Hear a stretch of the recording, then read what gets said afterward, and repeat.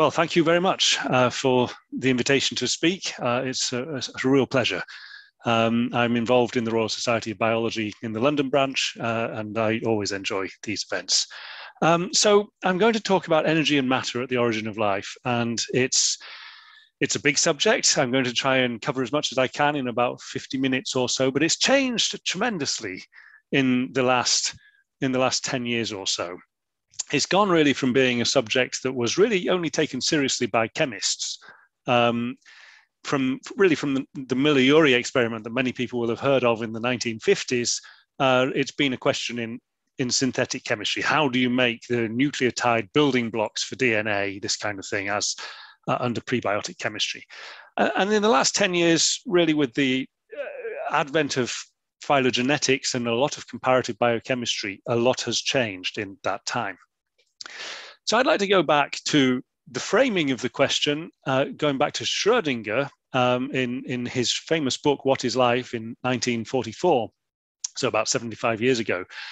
And my reading of his book really said there are two important aspects that we need to consider if we're thinking about life.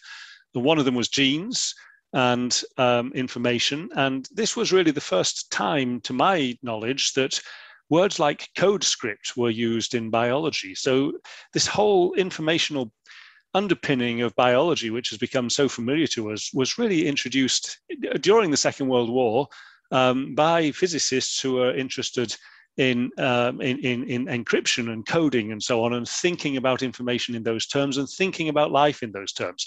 And I think Schrödinger's presentation of the question still sounds quite modern to me. He wrote chromosomes containing some kind of code script, the entire pattern of the individual's future development and of its functioning in the mature state. But he also talked about entropy, quite a lot about entropy. And there his terms feel to me quite antiquated. He was talking about life feeding on negative entropy. And he says the device by which an organism maintains itself stationary at a fairly high level of orderliness really consists in continually sucking orderliness from its environment. And this is a phraseology that I don't think you'd ever hear a biologist using, sucking orderliness from the environment. I really have no idea what he had in mind when he wrote that. But he did, in the second edition, he did have a footnote where he said, if I had been catering for physicists alone, I should have let the discussion turn on free energy instead. And that was really all he said there.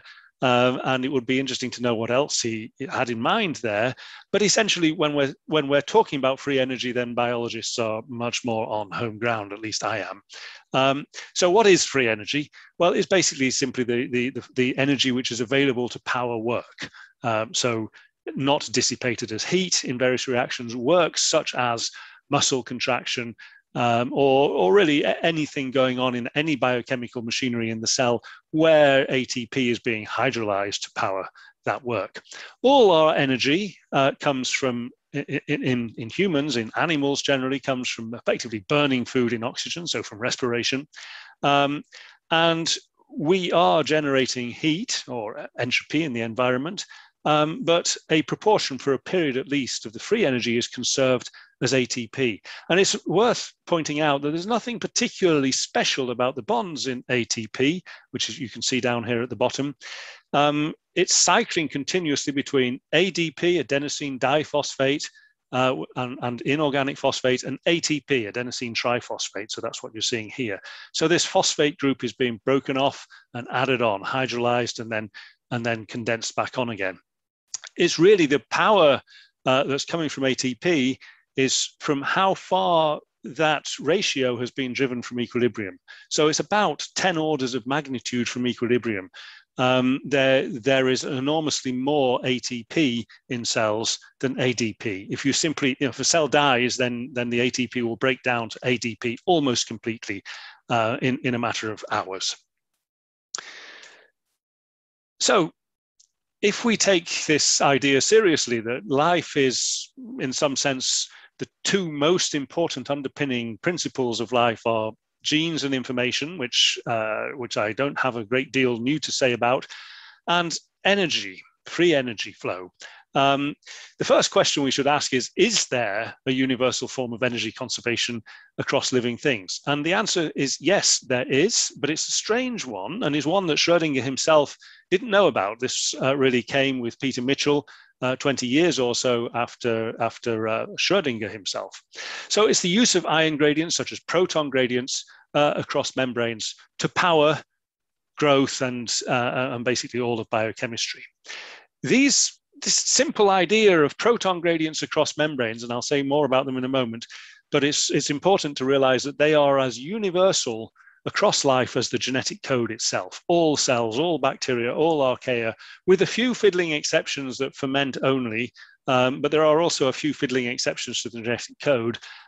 All life is powered this way. So it is fundamental. And here's roughly how it works. I'm just going to present it as basically as a cartoon. This is what's happening in you right now. It's also what happens in bacteria across the plasma membrane of bacteria. So these are the mitochondria that you can see. I'm not sure if you can see my cursor or not. Well, yes, we can see it. Yes, yeah. Okay, great. So these are the Christie membranes in the mitochondria. And this bar across the bottom is supposed to represent one of the Christie membranes.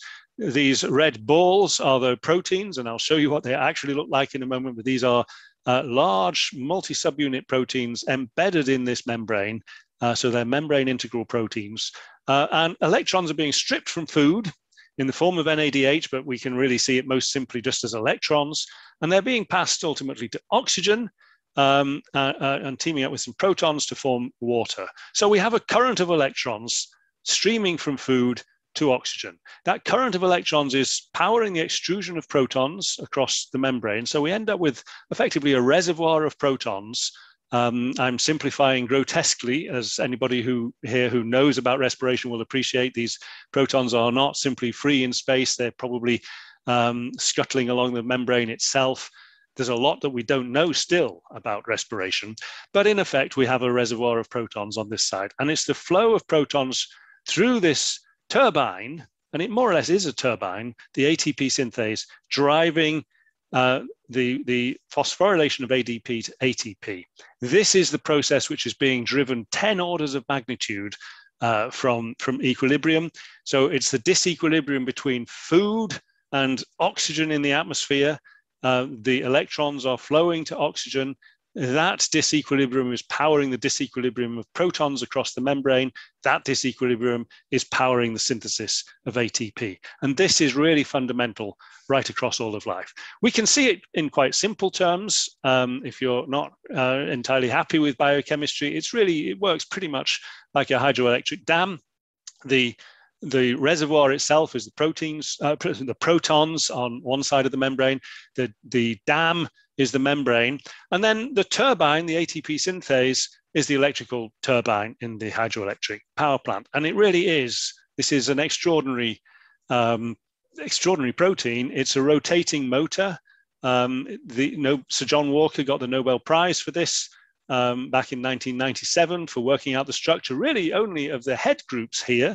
We still don't have a completely clear idea of what's happening within the membrane itself, how the proton influx through the membrane here powers the rotation. We have ideas, there are good hypotheses, but we still don't know in detail exactly how that happens.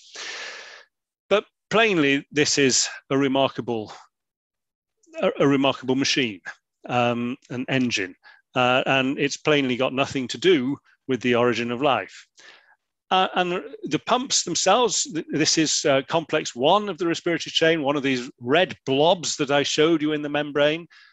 Judy Hurst has one of the most recent structures. This is a mammalian complex 1.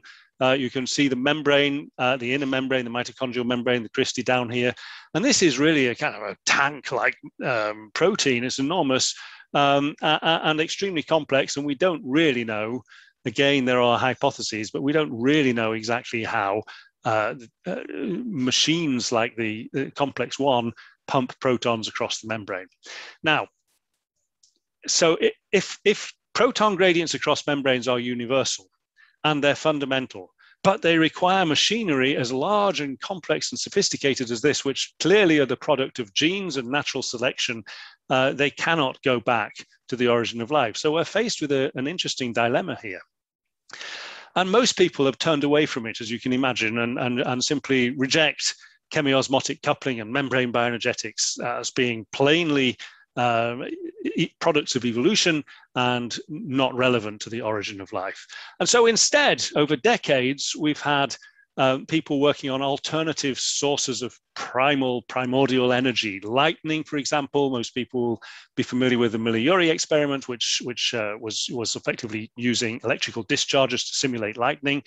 UV radiation, and so terrestrial ponds like these ones at Yellowstone are the favored environment of chemists these days. And they're starting with the chemistry that seems to work, starting with cyanide, with cyanoacetylene. So these are molecules with triple bonds in them, which already have a lot of energy stored within those bonds.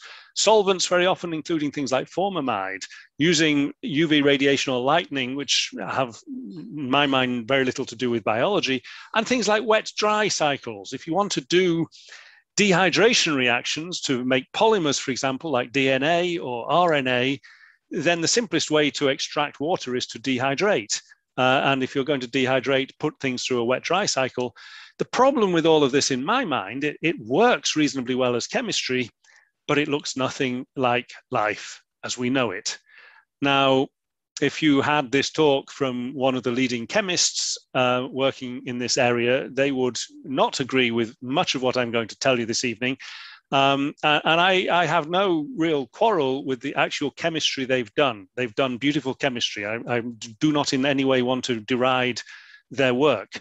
But as a biochemist or as a biologist, I'm struck by this, that there's essentially no resemblance between the chemistry that over decades has been done as origin of life chemistry and biochemistry as I know it. And so substrates, for example, I mentioned cyanide, cyanamide, formamide, polyaromatic hydrocarbons. Sometimes these are delivered from outer space, so they've become known as buckyballs from outer space. Solvents, instead of simply just water, we take your pick, formamide, silicate gels, supercritical water, and I mentioned wet-dry cycles. Catalysts include things like iron pyrites or borate or zinc sulfide, again, things that I do not associate with life generally. Reaction pathways, probably the most prominent model now is what's known as cyanosulfidic protometabolism, and a great deal of biochemistry can be captured by this. It's just that the pathways themselves, the substrates, the energy coupling and so on, don't look anything like biochemistry. And this energy coupling I mentioned, UV radiation, heat, lightning, zinc sulfide photosynthesis, proton radiation. There's lots of very clever, very wacky ideas out there, but they don't really answer the question about the origin of life, at least not life as we know it, because really what is being invented here is life as we do not know it, as some unnatural form of life which doesn't resemble life as biologists are familiar with it.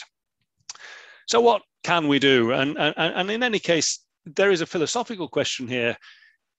Can life itself tell us anything about its own origin? Or do we really need to believe the chemists who say, okay, we can synthesize all the building blocks of life. This gave rise to genes, and then genes invented metabolism as we know it, and there's no way we can reconstruct back before genes to the origin of chemistry.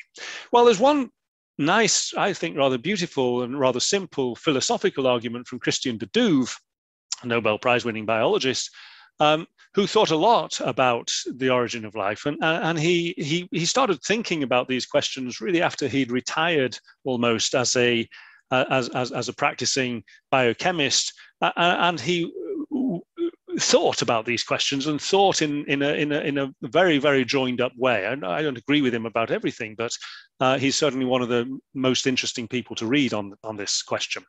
And he phrased this question: how did protometabolism come to be replaced by metabolism? How do you go from geochemistry to biochemistry, if you like?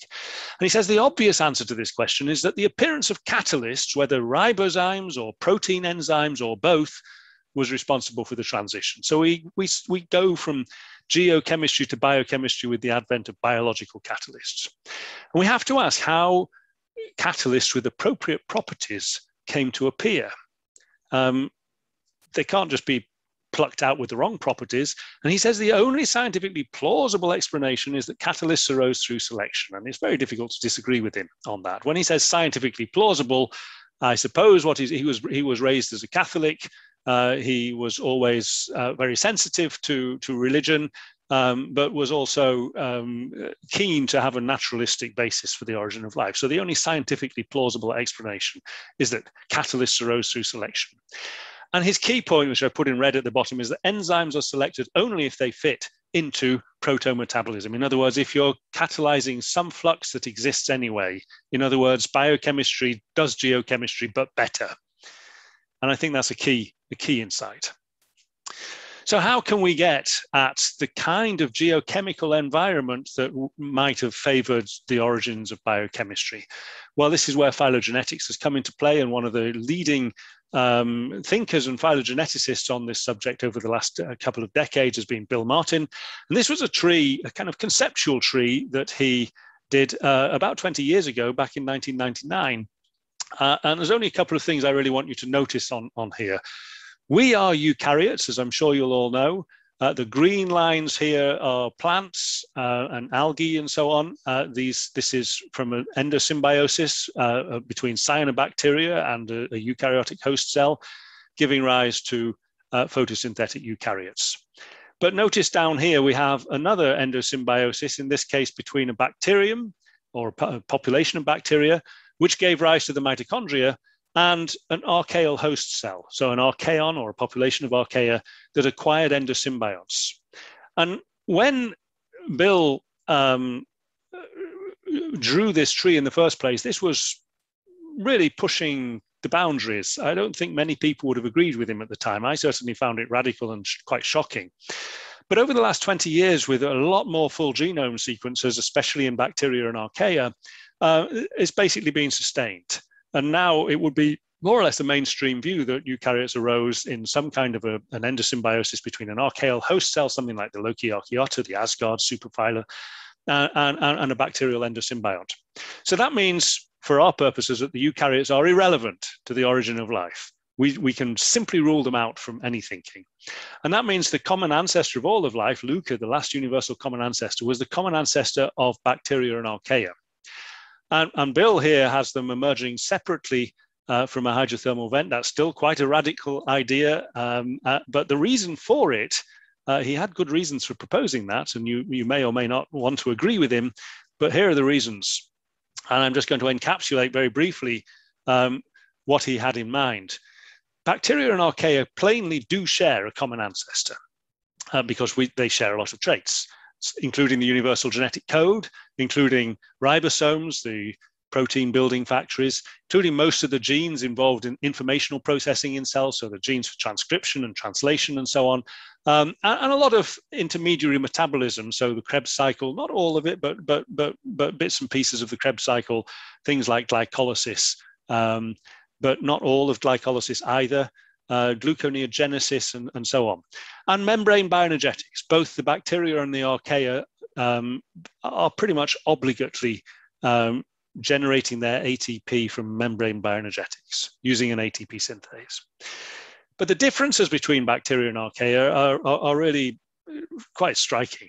The membrane is different. It's not different in its biophysical properties, but it's different in the chemistry, right down to the stereoisomers of the glycerol phosphate head groups in phospholipids.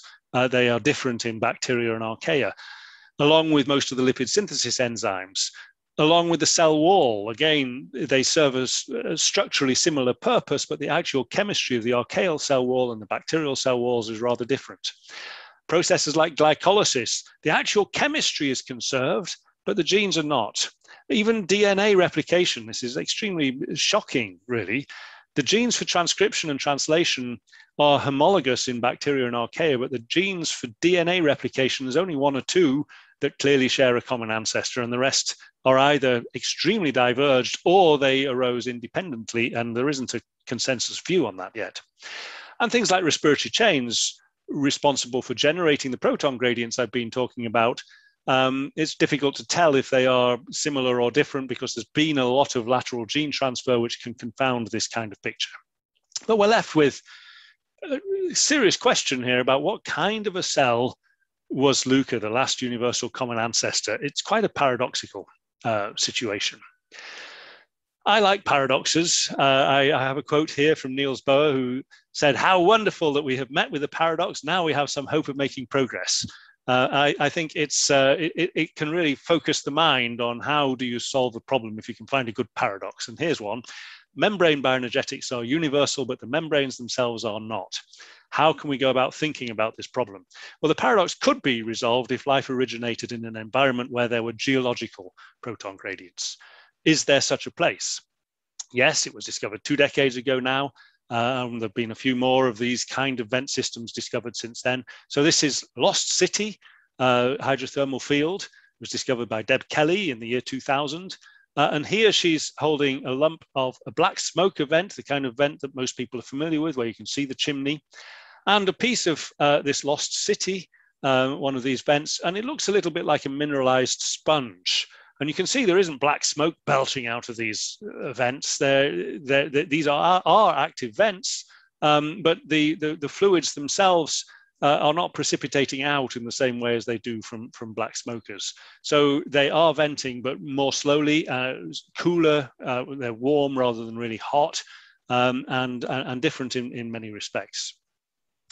They're formed from a completely different process. So they're formed, in fact, from the reaction between water, which will percolate down beneath the sea floor, 5 or 6 kilometers down beneath the sea floor, where it will react with minerals, what are known as mafic minerals, so rich in magnesium and iron, and low in silicate. So things like olivine, and a lot of the mantle is made up of olivine. So water will react with olivine, and that generates an exothermic reaction. It generates heat, it generates alkaline fluids, and lots of hydrogen gas. And these kind of conditions, we should see them, we know, I mean, we see them a lot on the Earth, but we should see them essentially on any wet rocky planet or moon. And it now turns out that we do. These kind of reactions possibly generate the methane that is occasionally detected at low levels on Mars. But this is perhaps more interesting. This is Enceladus. There are plumes. The Cassini detected these plumes coming out from cracks in the ice on Enceladus. So Enceladus is one of the moons of Saturn. It's got a large liquid ocean under about 5 kilometers worth of ice. And that ocean is kilometers deep. And these plumes appear to be going out into space by distances of a couple of 100 kilometers. And they're alkaline and they're hydrogen rich. And they have gases like methane in there as well, and some organic molecules. And these kind of things can't really be explained by anything other than this reaction between rock and water going on, presumably down underneath the oceans on Enceladus.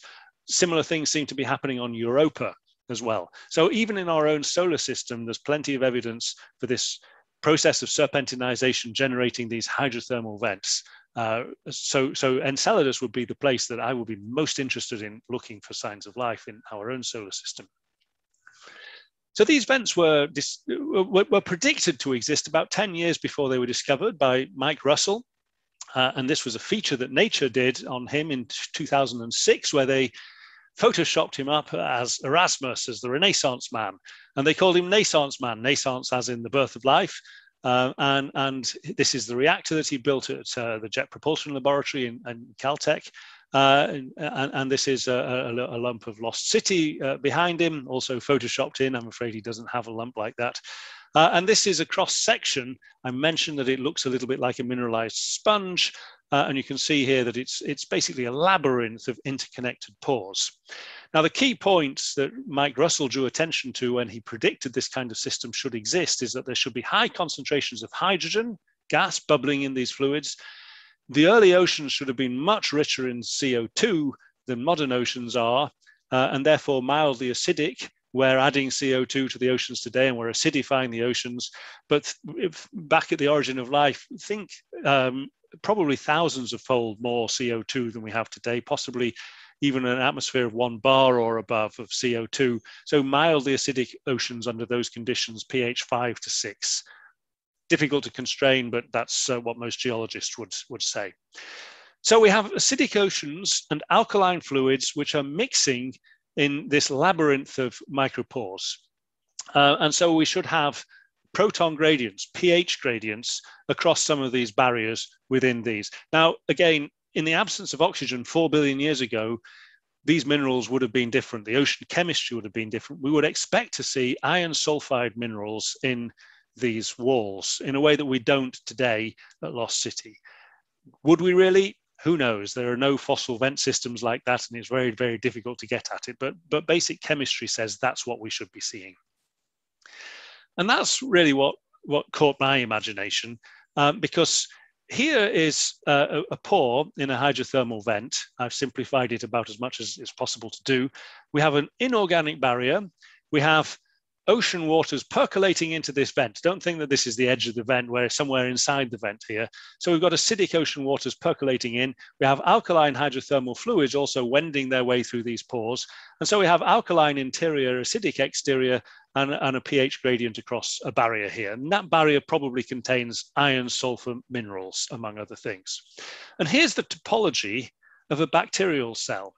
So we have an ion pump in the membrane. You could think of this as something like complex 1 that we were talking about before, but there are simpler forms of these pumps as well.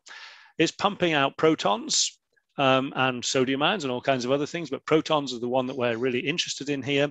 And so it's relatively alkaline inside, it's relatively acidic outside. The difference is about 3 pH units. If you convert the electrical potential into pH units, it's around about 3 pH units. In both cases, potentially. And the polarity is the same. It's acidic outside, alkaline inside.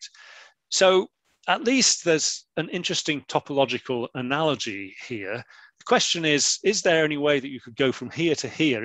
Can we read more into this, or am I just waving my arms and saying, oh, look, it's a bit similar.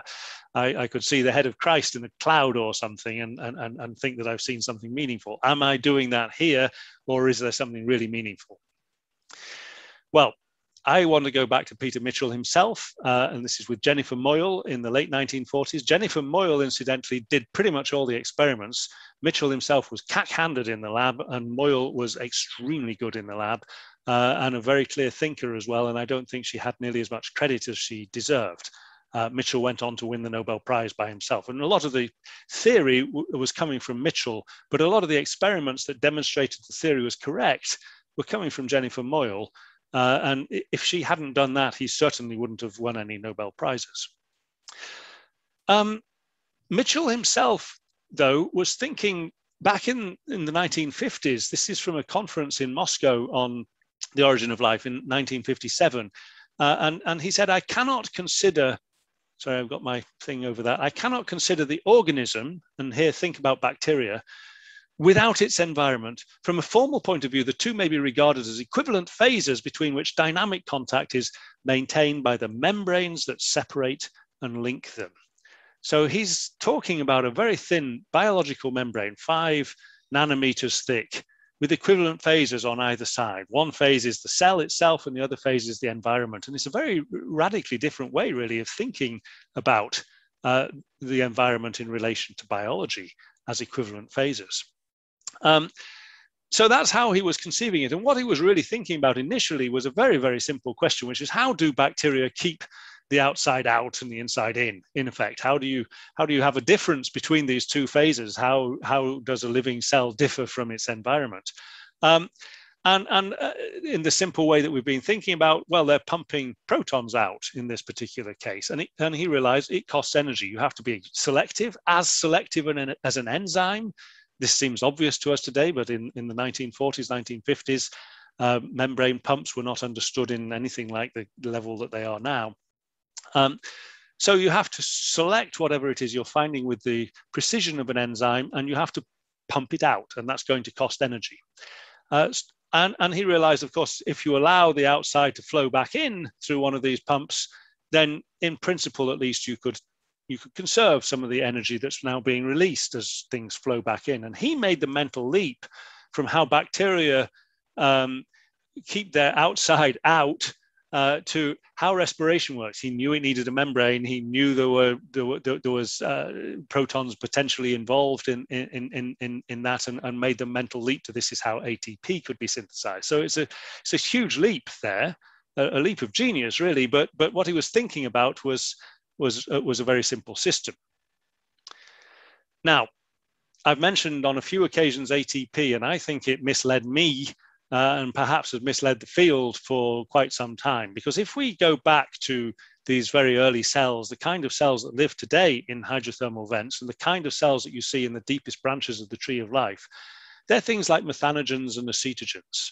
Methanogens are archaea, acetogens are bacteria, and they both live from the reaction between CO2 and hydrogen gas, so gases. In the case of methanogens, they make methane. In the case of acetogens, they make acetic acid or vinegar, acetate. And overall, that reaction it releases energy, free energy. Is the delta G naught prime, so the standard free energy is minus 131 kilojoules per mole, or minus 104.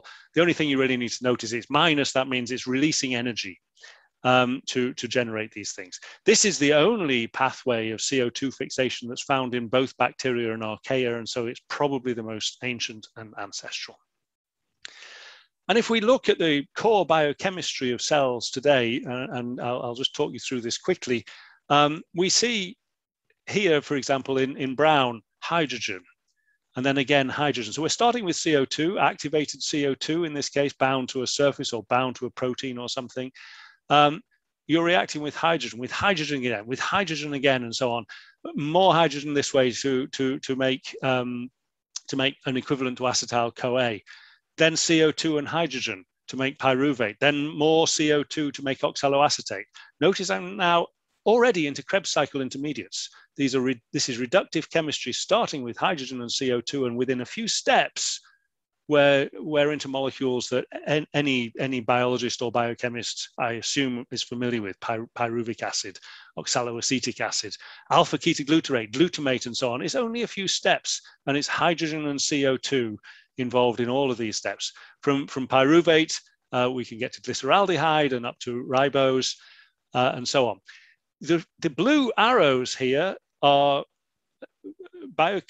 essentially prebiotic chemistry that has been done in the lab, not by me. I've done bits and pieces of this, but other groups working on these questions around the world, and there's more and more interest in this now.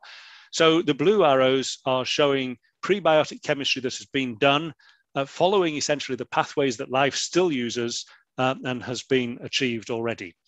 In the red boxes, these are the precursors for nucleotide synthesis. If you want to make RNA or you want to make DNA, you need first to make the nucleotides. And if you want to make the nucleotides following the biological pathways in the red boxes, this is your starting point. It's not very far from CO2 fixation. It's only a few steps, really, in most cases. But then to go on to make nucleotides, there's quite a few steps more. So it's not an easy challenge. But it's something, it's been done, starting with cyanide. It's been done with UV radiation and so on. It's never been done yet, though I'll show you our own progress on this later on. It's never been done yet following life as a guide to its own origin. In principle, it should work, and here's why. This is theoretical thermodynamics from Jan Ammond and Tom McCollum. And what you're seeing here is this is free energy again. The minus numbers mean it should happen spontaneously. And this is under the kind of alkaline hydrothermal conditions I was talking about. If you start with hydrogen and CO2 at temperatures of, say, 50 degrees centigrade and under alkaline conditions, you should get cells. Let me say that again, because it's quite hard to believe. If you start with hydrogen and CO2 and shake them up under those conditions, it's more stable to have cells. Cells are more stable than a mixture of two gases like hydrogen and CO2. I find that really quite shocking. That's a thermodynamic statement. It doesn't mean if you shake up hydrogen and CO2, you're going to get cells. It simply means that that's a more stable energetic state. There's a kinetic barrier that stops it happening. Of all the materials within cells, amino acids are the easiest to make. They release the most energy. And they've been found in all kinds of different environments. Fatty acids are also relatively easy to make. Sugars, saccharides, are not quite so easy. Zero means it's kind of borderline. It's neither exogonic or endogonic. And nucleotides are up here. It costs energy to make nucleotides. But if you can save some of the energy that's released down here and put it into making nucleotides, overall, this is your energy status. So the beautiful thing here is that it should be possible to make cells starting with CO2 and hydrogen. And here's why it doesn't work. There is a kinetic barrier. You start with CO2 and you have to go uphill to get to formaldehyde up here, and then it's downhill all the way. So if you can just get past those first couple of steps, then this is the kind of the region where biochemistry is happening, modern cell biochemistry. It's just slightly exogonic compared to CO2 and hydrogen. It's much more exogonic if you're making methane down at the bottom there. So how do we reduce the scale of this barrier to hydrogen reacting with CO2? Methanogens use a proton gradient across the membrane to do it. So that seems to be perhaps the key here. And the reason why it works is that hydrogen is not reducing enough, it's not reactive enough to push its electrons onto CO2. Technically, with the reduction potential, it's minus 420 millivolts or so, whereas to go from CO2 to formaldehyde is about minus 580. But all you really need to know is that any one pH, it's an uphill reaction. You have to put energy in, and it's not very easy to put that energy in. It's quite a lot of energy. It's an uphill reaction, and it's just not going to happen. But that's when you have hydrogen and CO2 at pH 7, or generally at the same pH. What we have in the vents is hydrogen at pH 11. And when it's at pH 11, if it pushes its electrons onto something else, the protons are left over and they will react immediately with the hydroxide ions at pH 11. And so that's thermodynamically favored. It means hydrogen is much more reactive at pH 11. And CO2, if it wants to pick up electrons, it's picking up a negative charge. If it's in an acidic environment, it can pick up a proton as well, and now it's received a hydrogen, and now it can pick up another electron and another proton and so on. So it's much easier to reduce CO2 in an acidic environment. And so the CO2 is coming with an acidic ocean, the hydrogen is coming with alkaline fluids, and that reaction should happen so long as they're effectively kept apart from each other, so long as they're in two phases, it should happen in vents. This is what methanogens are doing. They've got an enzyme in a membrane-bound enzyme called the energy converting hydrogenase. It's being driven by protons coming in. And so this whole thing is effectively driven by a pH difference across the membrane, which is driving the reaction between hydrogen and ultimately CO2. So this is fundamentally what the simplest cells are doing. We can forget about the ATP synthase. We can put it aside. They actually don't need that. They need this to grow. So I think I was misled by over 10 years or so, thinking the real key lies in making ATP. I think the real key to proton gradients is that they facilitate this reaction between hydrogen and CO2 to make organic molecules, which allows growth. And so you can imagine going in some kind of one of these pores in a hydrothermal vent with proton gradients across the barrier, CO2 crossing the barrier. Those conditions are going to facilitate the formation of organic molecules. And if that kept on going, then topologically what you might end up with, and this is hand waving, but I'm going to show you that we have some experiments that suggest it's true. You might have a protocell sitting in there with some of these iron sulfide minerals or clusters sitting in the membrane, driving organic synthesis inside these protocells. So how do we go about testing this hypothesis?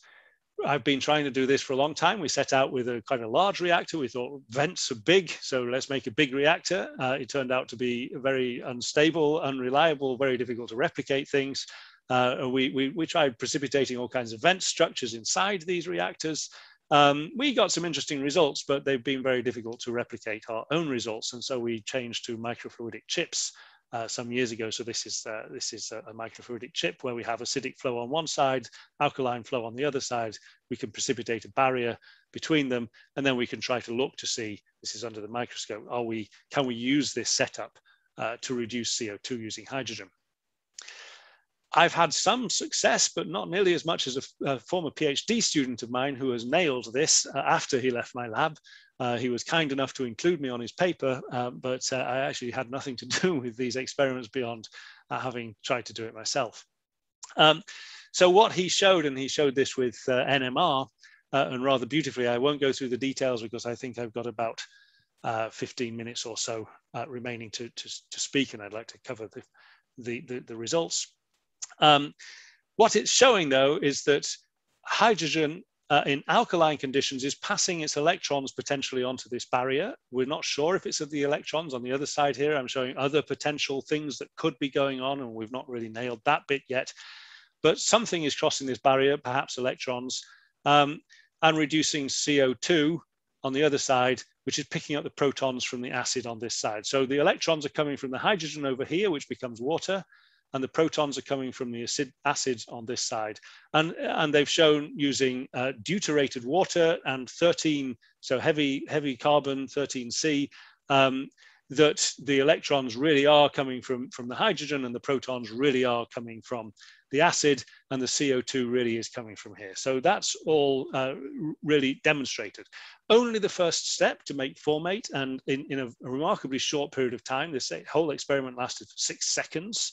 And they got rather small amounts of formate. But in the absence of the pH gradient, it didn't work. In the absence of the barrier, it didn't work. In the absence of iron, it doesn't work, and so on. So they've shown very beautifully that this is vectorial chemistry, and that a pH gradient across the barrier will facilitate CO2 reduction. I've been interested in, is it really electrons or is it protons crossing that barrier? And we had let these experiments run much longer, and then you get much thicker barriers that way. And one thing that struck us just in looking at these barriers, this was with a pH indicator, that here's the barrier, but you also get this diffuse precipitates forming as well, and you get inclusions of water within these precipitates as they form. And it was striking that the fluid inclusions within this barrier are always mildly acidic. So this is without a barrier at all, and you can see that it's acidic on this side. This is alkaline on this side, and you have a mixing zone with laminar flow, so no barrier but laminar flow, and you can see again a mixing zone. It can be quite tight, but always whenever we see the barrier, when we're looking at what is the pH of the water inclusions in the barrier, it turns out to be acidic. And we looked at that a little bit more carefully. And here again, you can see this is the barrier, a diffuse barrier. This is alkaline on one side, and it's acidic right up to the very edge there. So we did some stopped flow experiments and measured the time it took for the alkaline channel to become acidic if we switched off the alkaline flow, or the acidic channel to become alkaline if we switched off the acidic flow, and so on. And I have to say this was messy work. I'm not going to present the results in any detail, but from that we were able to calculate the rate of flux of protons crossing the barrier relative to hydroxide ions going the other way. And it's a remarkable difference, in fact. We were able to show that you get 5 pH units different across 70 micrometer distances here. And when we switched it off, when we switched off flow, we were able to show that the proton flux across this barrier is 2 million-fold faster than the hydroxide ion flux going the opposite direction.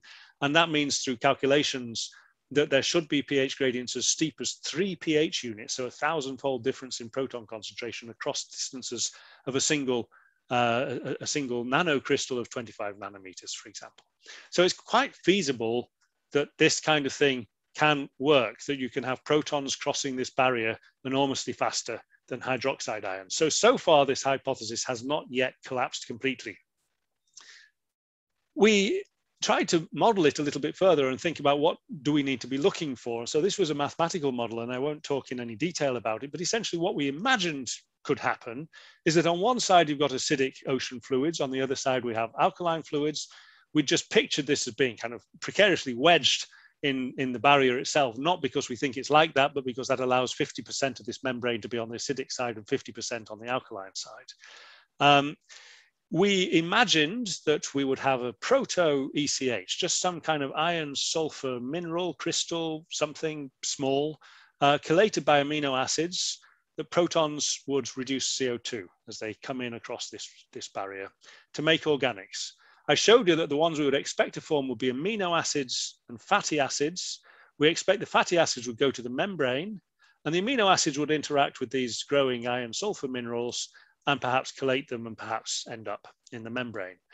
There's various positive feedback loops there, and we were able to show, though I don't know whether it means anything, we were able to show basically that protocells in principle can grow and get better at growing through positive feedback loops along these lines. But there are some more fundamental problems with this. One of them is that we've got this protocell exposed to pH of 5 to 7 on one side and 9 or 10 on the other side, or maybe even more. So are fatty acid type protocells, are they capable of withstanding those conditions? And we're also proposing that amino acids should be able to interact with iron sulfides to generate something that could go to the membrane. So these were the first experimental questions that we wanted to ask. Are hydrothermal vents, these alkaline hydrothermal vents, way too harsh for the kind of fatty acid protocells, vesicles that we've been talking about? The conditions there, pH 5 to 12, temperature 50 to 100 degrees centigrade, salinity, modern ocean salinity, we assume, of around 600 millimolar, and plenty of divalent cations, which are known to play havoc with fatty acid membranes. Magnesium ions in modern oceans about 50 millimolar, calcium ions about 10 millimolar. So we wanted to subject protocells, these fatty acid vesicles, to those kind of conditions. And the literature says it doesn't work. But the literature is a bit purist. It starts with a single fatty acid, for example, decanoic acid. And the experiments that have been done, this is some more work from Tom McCollum, using what's called Fischer-Tropsch synthesis under hydrothermal conditions, starting with formate. They were able to produce a mixture of long chain hydrocarbons, including fatty acids, and fatty alcohols, alkanols and alkanoic acids. And this is the number of carbons in the chain, 9, 10, 11, 12. These are hydrocarbons, 15, 16, 17 carbons in a chain. So you can plainly get, starting effectively with CO2 and hydrogen, which make formate as that first step. These were under hydrothermal conditions. You can make this mixture of fatty acids and fatty alcohols. So we used their mixtures, simple mixtures, to see if we could make protocells under those conditions. This is with decanoic acid alone, and the steep bit here is the only place where you see vesicles. Over here, it's too alkaline, they form micelles, there's no optical density. And over here, you get globs of fat, basically, in mildly acidic conditions. So you can get vesicles with decanoic acid alone, but only at pH 7 and under very, very mild conditions. But if you have this mix of 6 different fatty acids, we're beginning to open up this region where you're getting vesicles. And here as well, if we have a mixture of fatty acids and fatty alcohols, we're opening it up. We're beginning to see things around pH 9.5 to 10. And when we had a one-to-one mixture of fatty acids and fatty alcohols, we saw this weird, messy graph here, which, if it means anything at all, it tends to suggest that we have vesicles absolutely everywhere. The optical density is in this middle range here. So we looked by cryo-electron microscopy, and we looked by fluorescence microscopy, and these are harsh conditions. This is pH 12, 70 degrees centigrade, modern ocean salinity, 50 millimolar magnesium chloride and 10 millimolar calcium chloride. And here you see bilayer enclosed vesicles. And here you can see them, again, pH 12 and so on, similar conditions by fluorescence microscopy. So it is possible to form these vesicles under these harsh range of conditions. What about interactions between amino acids and iron sulfur clusters?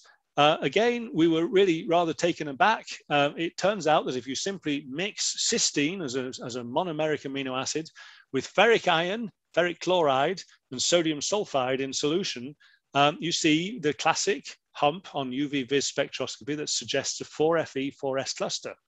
And we've analyzed this in some length. We've looked as well at Mossbauer spectroscopy, which is quite difficult to interpret, but basically what this is telling us, it depends on the cysteine concentration, and we're getting the biological iron sulfur clusters that you still see in proteins like ferredoxin with just cysteine alone at pH 9, and it's redox active.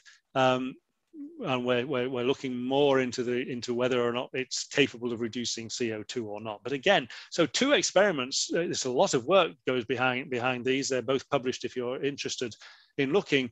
But the 2 predictions of that model, which is that we should have robust membranes and we should have interactions between amino acids and iron sulfur clusters to generate iron sulfur clusters, they're both true. We don't know yet if they go to the membrane or if they reduce CO2, so there's plenty more to be done, but it's a promising start. Just a couple more things I'd like to show you. We're thinking about all of this biochemistry I showed you, nucleotide synthesis, for example. If life starts under these conditions, then this kind of chemistry has to start and follow the path that life follows. And here's what's going on with uracil synthesis, for example. These are the steps that life is following. And we've been looking under a wide range of conditions. So you can see here without catalysts, with various metal ions as catalysts, or across at the far side, this is looking at orotate, and this is looking at dihydro. This is forming uracil. So these last 2 steps in the red box here is what this is looking at. And we optimized the conditions under which this worked. And we found that it works better at high pressure, at hot temperatures, 90 degrees centigrade, in the presence of copper ions, rather surprisingly. That's what you're seeing here. And in high modern ocean salinity. So this is under the conditions where we initially our screens, and these was where we optimize the conditions for uracil synthesis. And this is a 1-pot synthesis of orotate. So starting from over here with ammonia and carbonate, we're able to get uracil at low levels at the moment. We're trying to optimize that, and rather higher amounts of orotate over here. So we're writing this up now. We've not solved everything. This is just the base. It's not the nucleotide itself. So we've got some more work to do. But again, it's suggestive that these pathways, which we still find in life, can take place spontaneously in the absence of enzymes, just with metal ion catalysts, and under these kind of hydrothermal type conditions, they do occur spontaneously, and we can make the basis for nucleotides. This is some rather beautiful work from a PhD student who's just finished now. And this was looking at ATP synthesis in water in the absence of any enzymes like the ATP synthase, for example, just using a phosphorylating agent, acetyl phosphate, which is a 2-carbon phosphorylating agent, which is still used by life today. And we used a whole range. We used phosphate, cyclic trimetaphosphate, trimetaphosphate itself, phosphoenol pyruvate, pyrophosphate, pyrophosphite, and carbamoyl phosphate and acetyl phosphate. And really only acetyl phosphate worked very well. The rest didn't work very well, apart from carbamoyl phosphate a little bit. This is at pH 5.5 to 6. At pH 9, we got basically nothing. That's at 30 degrees. This is at 50 degrees. It hydrolyzes faster at warmer temperatures, but you also form it slightly faster. And the beautiful thing here that I wanted to share with you is that it works for ADP to make ATP. But if you do the same reaction with ITP or GTP or CTP, so the other bases, the other nucleotides that you see in DNA or RNA, you get nothing at all. This is the dotted line is the contamination. Which we see a small amount of ATP in the ADP preparation as bought from Sigma. But we make a lot of ATP here. We don't make anything else. So why is ATP the universal energy currency? It seems in part because you can simply make it in water with a ferric ion catalyst. Ferric ion is the only one that worked under these conditions, and acetyl phosphate. So I mean, this is really, I think, beautiful work and goes a long way to saying why ATP is the universal energy currency. Just for the last couple of slides, I wanted to finish with the genetic code itself and how we might think about it. And I think I've just really got a few minutes left to speak. So this is pretty much the model that I showed you before, simplified down, because now we're thinking about splitting metabolism, making amino acids. This is AA1, AA2, these are amino acids, sugars, an energy currency like acetyl phosphate, fatty acids, and so on. And we're looking at nucleotide synthesis under these conditions. This is all theoretical with feedbacks.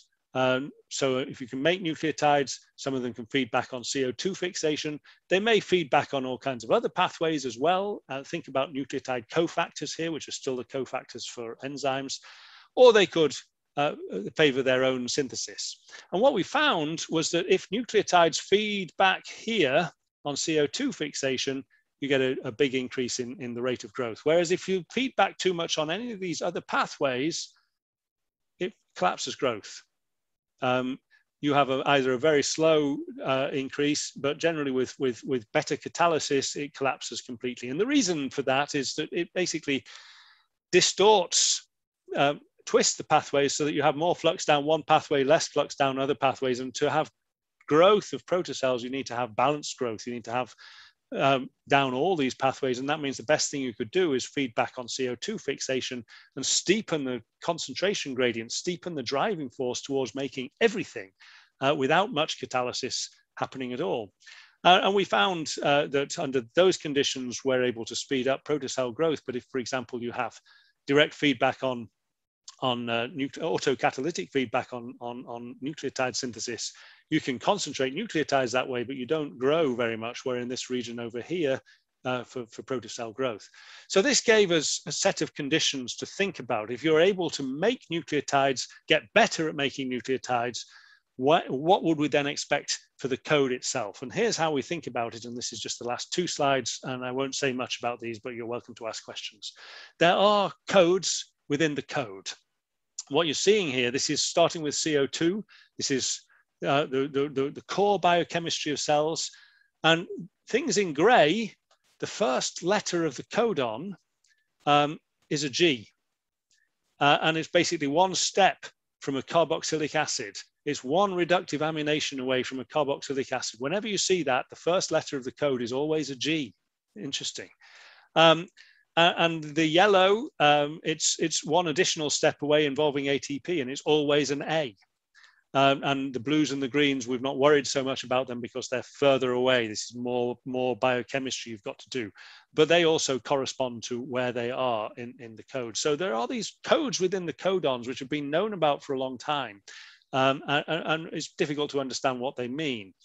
But this is showing the minimum number of reaction steps. You can see if it's only a few steps, you get a G. If it's a few more steps, you get an A. If it's quite a lot of steps, you get a C. And if it's the most steps, with this being an outlier down here, then you have a U. So there's a clear correlation there. And this is the second position of the codon or the anticodon. Relates to the hydrophobicity of the amino acid it codes for. And this is actually using, unbelievably, 41 different indices of hydrophobicity. So these are plots taken from, because it's very difficult to estimate what the hydrophobicity of something actually is. There's lots of different ways of doing it, and we've taken mean and range values for all of these.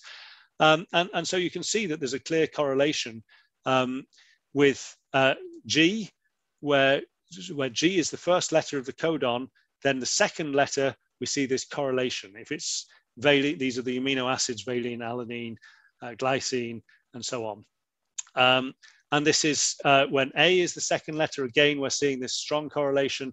When the second letter is a C or a U, we don't really see much of a correlation. So it seems as if there are biophysical relationships, at least for the first 10 amino acids. That implies direct physical interactions between amino acids and the second base of the codon.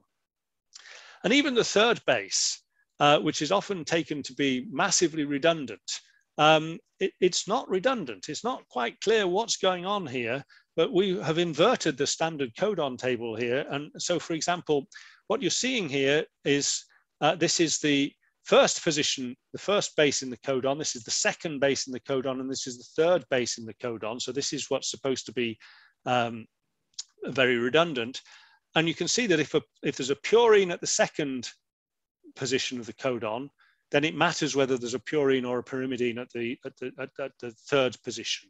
And we can predict based on size alone which amino acids will be coded for if there isn't redundancy at that third position. And that also applies up here a little bit as well.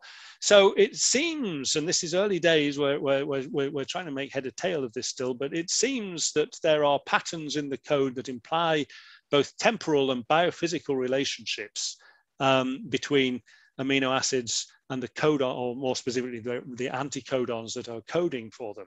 And if you take that through to simply think about how can the code originate in that context, and you're thinking about direct biophysical relationships in a protocell setting, then you generate a random string of RNA, and you would have a non-random association of amino acids with that random string of RNA, which would potentially, if they were to polymerize, using that as a template, they would have function in the context of the protocell. And so you would have selection in terms of protocell growth. And so you have meaning from the very beginning. Right, that's it. I'm just going to tell you what I've said very briefly. I think life is a surprisingly good guide to its own origin. We've certainly not proved anything here, but everything I've said, I think, is broadly consistent with it. I think structure and flow really matter. The structure of these hydrothermal vents with these cell-like compartments in them, and the continuous flow of hydrothermal fluids and proton gradients across barriers and so on. They can drive the reaction between hydrogen and CO2 to make organics.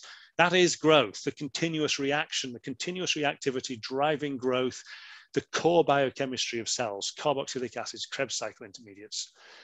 So protocells can form spontaneously under those conditions. And they're pretty robust under those harsh conditions. And we can get the iron sulfur clusters that life still uses today for CO2 fixation, which can potentially drive their autotrophic growth. Much of the core biochemistry of cells, including nucleotide synthesis, including even things like ATP synthesis, can occur spontaneously. We've not nailed all of this yet, but we've certainly got enough that makes it look very promising. It can work under these conditions. And we can understand, at least in principle, how a genetic code can arise under those conditions through direct biophysical interactions between amino acids and short RNA strands. And really, information comes into biology through the context of growing protocells. Cells come first, the code comes afterwards. And perhaps that's the best note to leave it on. Lots of people have been working. I've had a good run. It can be very difficult to get this kind of work funded, but in the last few years, I've been very lucky to be funded by BBSRC, EPSRC, often for PhD students, even Gates Ventures for a little period. And I've had some wonderful students, and it's been a pleasure working with them. And they are brave. These are questions that require some commitment, and there's a danger that you may not find anything. There's a danger everything might not work. So I take my hat off to them. I'm very grateful to them for coming and working with me and for trying to test some of these ideas. I think we've made exciting progress. So, and thank you very much for listening.